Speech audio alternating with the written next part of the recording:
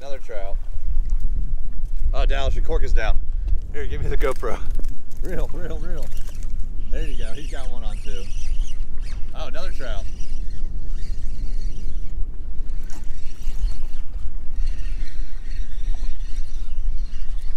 Another small one. It's a baby. There we go. Little double header trout action. Oh, coming in hot. Both too small. We're gonna go ahead and let him go. What's up, guys? Captain Charles right now down here in Islamorada. I got my girlfriend Caroline on the boat, my best friend Dallas behind the camera. Today we're gonna go back in the Everglades National Park, do some trout fishing. It's my day off. I got a string of charters coming up. We're gonna go out, catch some trout, put them in the cooler, come back, cut them up, and do a little cook video later for you guys. It's one of my first YouTube videos, so welcome to the channel. If you haven't already, go ahead and click that subscribe button. Right now we're gonna head over to the pen, grab a scoop of pilchards, and get on out there. We got about a 30-minute ride, but we're gonna be hauling, so hopefully we can cut that time in half. Stay tuned, guys.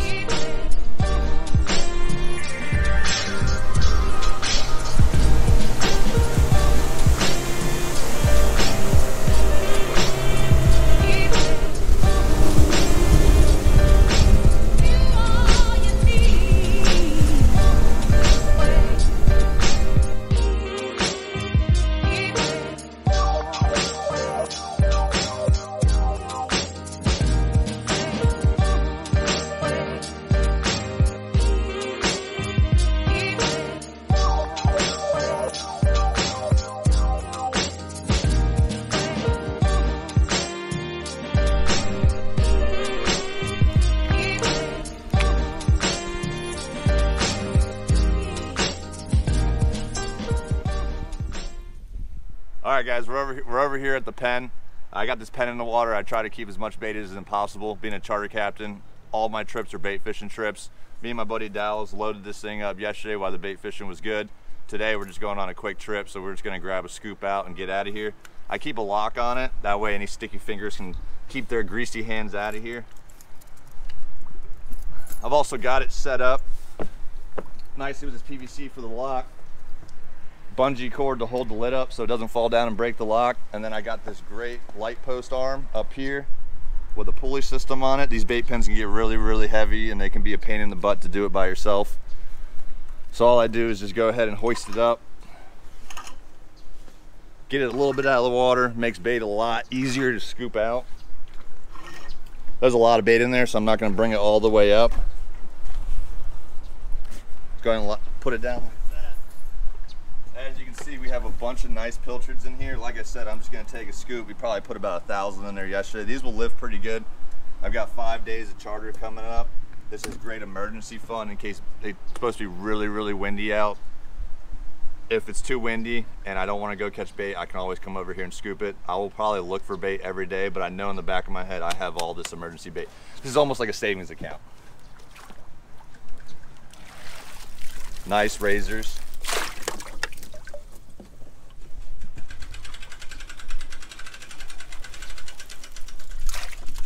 How many we got in there, Dallas? 15, 20? Couple dozen. Yeah, that's all we need. That's all we need. Primarily, we're gonna be using artificials today, but it's always a good idea to have live bait on the boat. So we got bait. We're gonna go ahead and head out there. So stay tuned when we get out there. We're gonna be covering a lot of stuff, tips and techniques, how we rig up our lines, what I pretty much do on every day that I go trout fishing. So stay tuned, we'll be out there in a minute.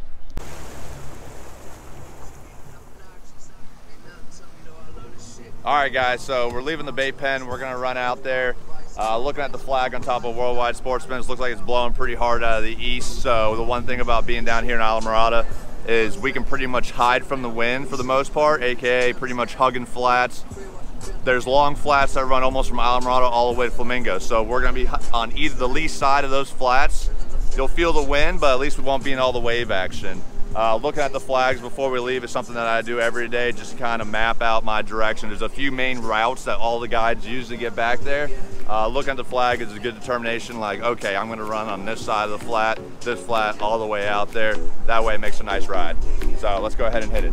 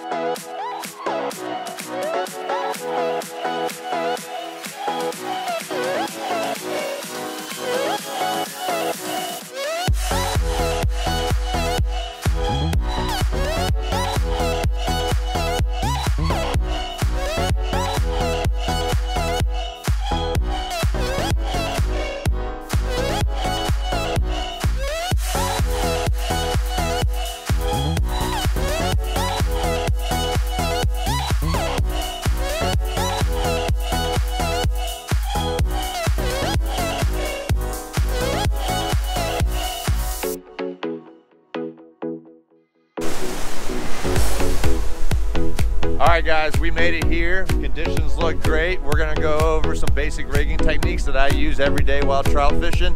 We're gonna go how I rig stuff up, techniques on how to work the corks, and of course, how to throw fish in the cooler. Let's get it done. All right guys, so we're out here at the spot. As you can see, there's a couple people already out here probably doing the same thing we're doing. This is one of my go-to spots for trout fishing. Anytime I get clients that are saying, yes, we'd like to catch as much fish as possible for dinner, for a couple nights, take home back to, you know, Wisconsin. Anytime that I get clients that want to catch fish, we come out here, do some trout fishing, some angler snapper fishing. I do a lot of snook and red fishing. I have a strict no keep policy on the snook and redfish on my charters. So anytime I get clients that want to catch fish to take home to eat, we come out here, do some trout fishing, do some snapper fishing. This is the go-to trout rig right here. It's made by Betts Tackle. It's a popping cork. They call them click clackers. It's weighted. This right here will attract the trout.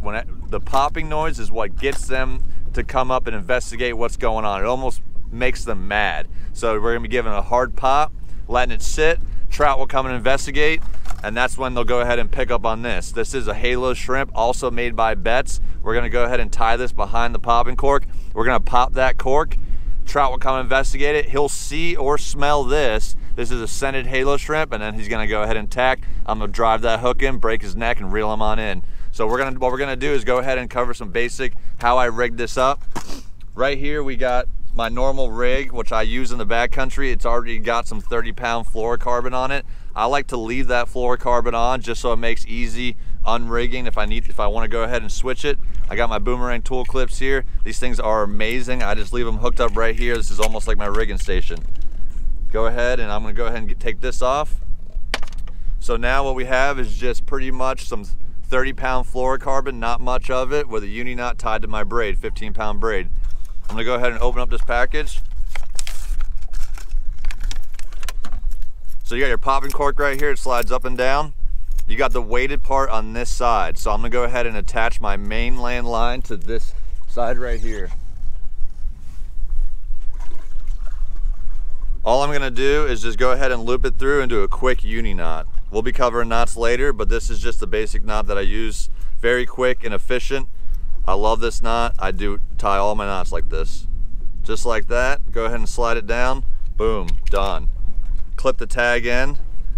So now we got a popping cork attached. On the other end, is trout fishing is dirty out here. Fluorocarbon is expensive. So all I'm gonna use is just some basic mono. This is some 20-pound mono. Take a little bit off. Clip it. I've got about 1.5 foot here. That's plenty of line. That will give enough room for that halo shrimp to sink. Same thing, tied on the weighted end. You're gonna want the weighted end to be closest to your actual bait. Uni knot real quick, couple times over. Not gonna leave much of a tag, that way I don't lose much line here. A little bit harder to tie when there's not much of a tag.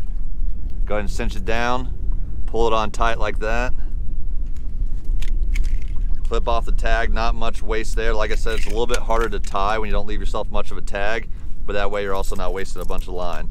Go ahead and break into my halo shrimp. They make these things in a bunch of different colors. We're gonna start with this color and see how it works. Scent is always a great thing to have out here whenever you're trout fishing. Nice halo shrimp, got a nice sharp hook, a little bit weighted so it'll help it sink. Same thing, uni knot. I'm gonna come up from the bottom this time though. Tie a simple uni knot. Again, I'm not gonna leave myself much of a tag to eliminate waste. Just a few times over. Go ahead and bring it tight. Clip off the tag, and now she's ready to roll. So that right there is your standard trout rig that we use down here in the Florida Keys in Everglades National Park. If you look right at the cork, you'll see when I give it a pop, you want water to spray. Let it sit for a second, reel up the slack, let water spray. You want a nice big pop. That's what's gonna go ahead and irritate the trout and draw them in. Reel it back up. Always throw downwind. You want to throw this thing as far as possible every time. Give it a nice big wing out there and get to it. We're gonna get fishing here, guys. We're gonna see if we can't get some trout on the line.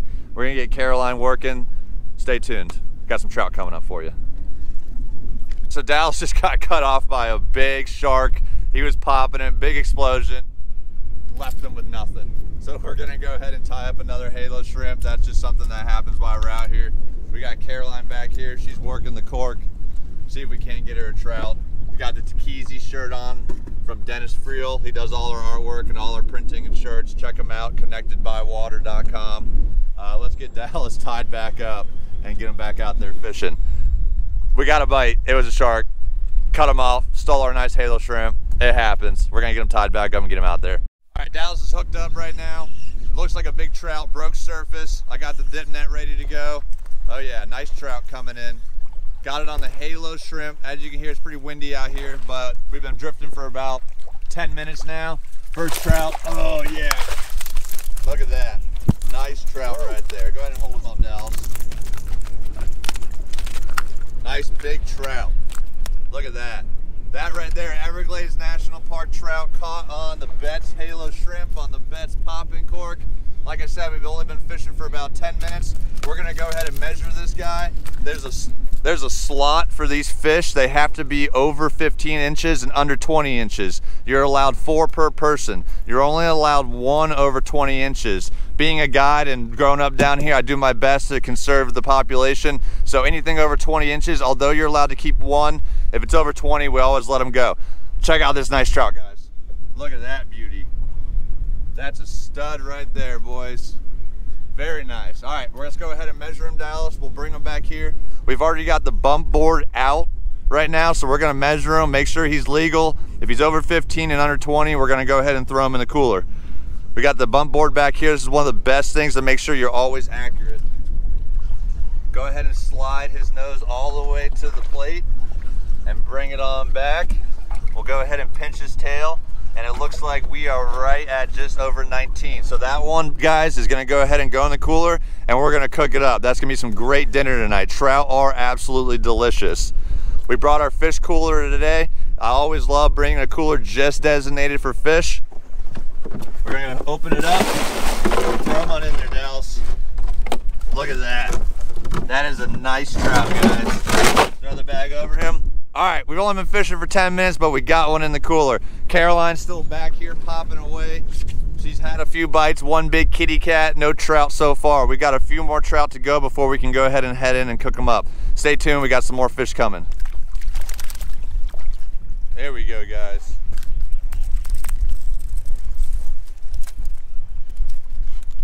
Come here. Slimy, slimy, slimy, slimy. Nice speckled trout. Same spot, we have not moved. We've been anchored down in the same spot. It's almost every cast now. We're gonna see if we can't throw a few in the box. I might even try to get one on video of one of them eating here. We're pretty much popping it and just letting it sit. We're working it super slow right now, and it is working really good. Look how pretty that fish is. He absolutely inhaled that halo shrimp. Look how far down that halo shrimp is. We have not had one short bite yet on that halo shrimp. Look at that, love it. Beautiful fish, great eating. Let's throw him in the box. Dallas just got a bite right at the back of the boat. Oh, look at that. There you go, nice trout.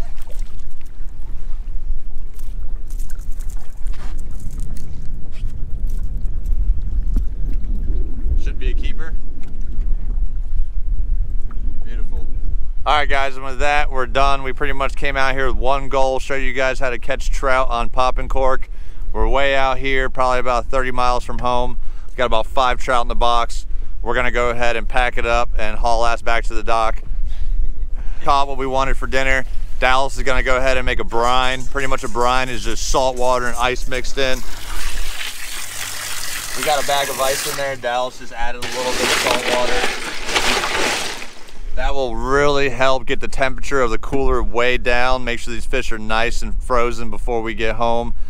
The colder they are, the easier they are to cut. Salt brine is something a lot of us use. Like I said, we're done fishing for the day, so we brined it down. Now we're going home. All right, guys, so we're on our way home. We happened to pass by this really big blowdown. Had a few friends call us for dinner. We got enough trout for us to get the video done, but passing by some awesome structures, normally some big mangroves that hang out.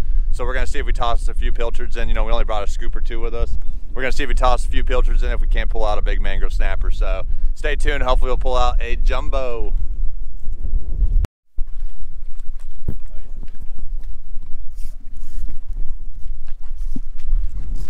Oh, big one. Big one. There we go. Got him out. Oh, that's a monster. He's still trying to get back. Oh my God, Carol, get the net, get the net, get the net. That, Caroline. Monster mangrove. He's covered in grass. Look how big this guy is.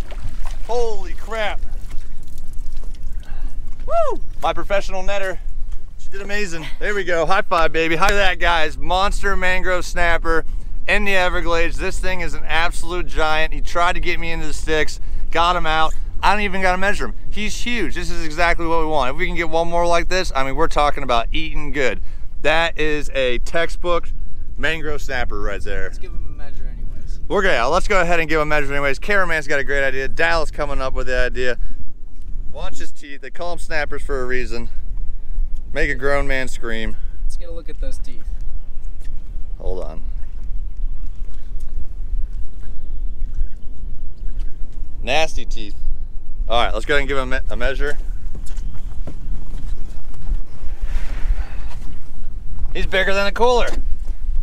Look at that. He is over 15 inches. He's probably 16 and a half, 17 inches. That is a stud mangrove. Oh, he's going crazy. And in the brine he goes. There. Oop. Close your bill. Close your bill. Close it. Whack him. Keep him on. There you go. Nice. Keep rolling. Keep rolling. Get him out of there. Caroline with a nice mangrove on. Work him. There you go. In the boat. That's a nice one. Nice. There we go. So he is definitely more than a keeper snapper. I would let him go right now, but we gut hooked him, so we're gonna go. He's not gonna live. So since he is big enough, we are gonna throw him in the box. All right, Dallas is up. Let's see what he can do.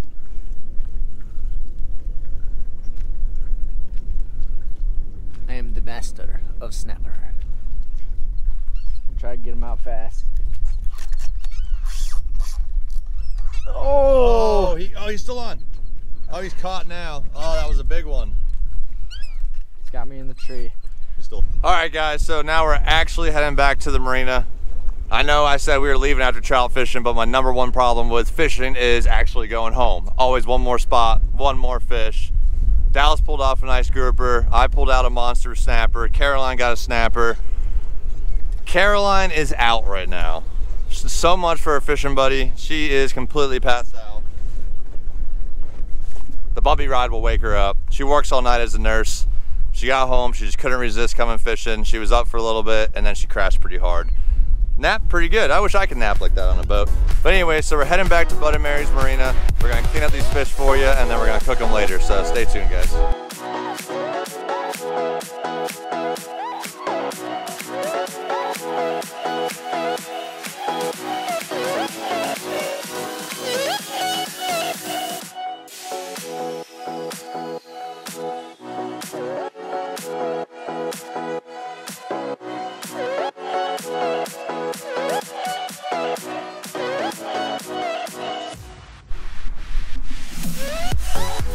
Alright guys, so we're pulling back in the Bud and Mary's Marina, the home of Takizi Charters, where I keep my boat. If you guys like what you saw today, go ahead and make sure you click that subscribe button. Also, I'm still working on a name for what I'm going to call this YouTube channel. If you got any suggestions, feel free to go ahead and comment below. Right now I'm thinking Takizi Fishing, considering Takizi Charters is my charter name. We're going to go ahead and cut these fish up for you guys, cook them later for you. But other than that, if you guys have been watching, I really appreciate you guys joining into my first ever YouTube video. It's gonna get better as we go, I can promise you that. You know, the first video, so-so, 100th video, amazing. Listen, if you're not putting out content, you're becoming irrelevant. I'm a little late on the draw, but I have a lot of you guys to catch up to. Nick, Blue Gabe, I'm coming for you guys. Watch out, all right? Stay tuned, guys. We're gonna go ahead and cut these fish up for you. All right, guys, we made it back to Bud and Mary's Marina. We're gonna go ahead and get ready to clean up these fish. We got them in the brine. If you go ahead and take a look at them, nice and cold in there. Look at the size of that one mangrove compared to the other. We're here at the fish cleaning station. I got my Betts tackle knife, German steel, the Billy Bay style. First snapper, that's 2 inches legal, and look at this monster. Wait for it. Oh my God, look at that thing. He is a absolute stud. That's a 7-inch knife right there. That is a stud mangrove. We're gonna go ahead and cut these up as well as the trout. Check this out, we're gonna go ahead and show you guys how to fish up. As I was growing up, I used to look for answers in a paper cup. And now that I am getting older, I know they meant well when they said I told you. But there are always variations. There is no limit to creation. Holler if you feel me when I say that I'm finally on my way. And I don't need another day. I know that I can make it. I can make it. Blue are the days for happy tears I cry. Blue is the color of my best friend's eyes.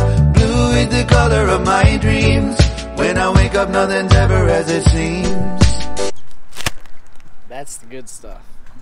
All right, guys, so we just got home. Got a bag full of fish. We're gonna put it in the fridge for now. First things first, even though we've had a long day, gotta find the dog, play with the dog. You're gonna meet him in a minute. His name is Boone. We'll go ahead and put that in there right now. Caroline's gonna be pissed because he's gonna get the fridge all dirty, but oh well. All right, let's go find the dog. Let's play with him for a little bit, and then we're gonna go ahead and cook this up later for you. We heard some noise. I think I found them. Actually, I found all of them.